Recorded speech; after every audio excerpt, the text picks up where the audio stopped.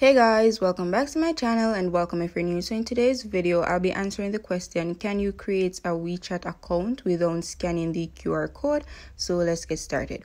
So first things first, I'm going to quickly download the WeChat application, and you can find this on the App Store or the Google Play Store.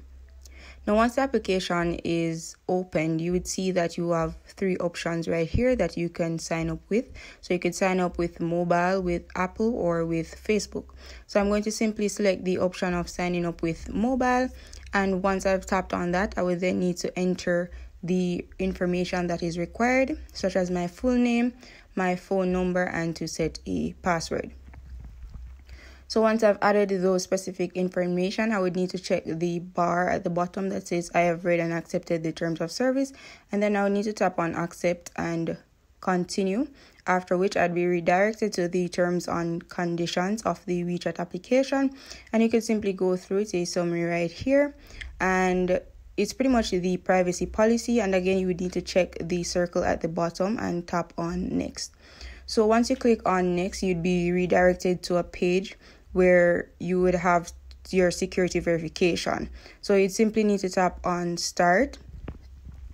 And once you click on start, you'd be redirected to a page where an image will be produced. And you'd simply need to drag the shape that is missing from the image to complete it. After which you'd be required to scan the QR code.